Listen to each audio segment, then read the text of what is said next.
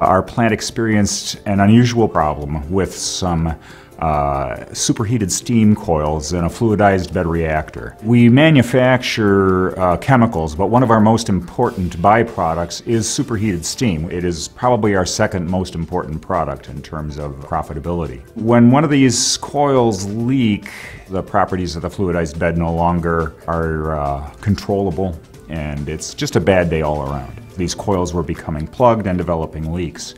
And the plant manager asked me, we need to measure these flows. I need to be able to explain to management or forewarn management of impending issues that might cause us to be down again. A forced outage would have meant millions of dollars in lost production. When we're not running, we're not making money. I sent an email to my specialists and I said, guys, I need a miracle flow measurement, because I've got these superheated steam pipes that have no process penetrations. There's no flanges. It's completely welded. It's very hot. What do you have that can help us figure out what's going on inside? The suggestion was, why don't you try the 708 wireless acoustic transmitter.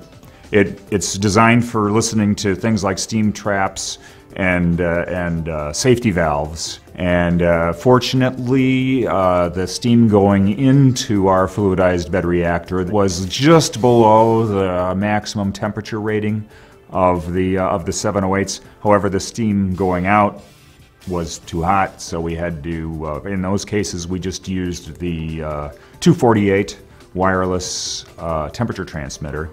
And we got enough of those to connect, to attach to all the coils, and away we went. We wanted to be able to know, could we make it to a planned outage without an unplanned outage, if you will. And we wanted to be able to have the flexibility to take that outage when we were ready. The wireless heart gateway and probably about 70% of the devices started showing up within a week. Pretty much as soon as they hit the ground, we were able to start configuring them. We cut the purchase order on June 23rd, and before the 4th of July holiday, I would say a good 80% of the points were online and functioning. So that's what I call rapid deployment. Being wireless definitely helped with getting those measurements online in a hurry and getting us the information, some of the information and some insight into what was going on very rapidly. We were able to detect, largely through the temperatures, that some of the coils were indeed had very little, if any, flow. It also allowed us to delay that outage until we had all of those forces assembled, all the crafts and the other infrastructure necessary to perform the chemical cleaning and do some of the welding and whatnot that also had to be done. So being able to plan an outage and be organized for it probably saved us millions of dollars.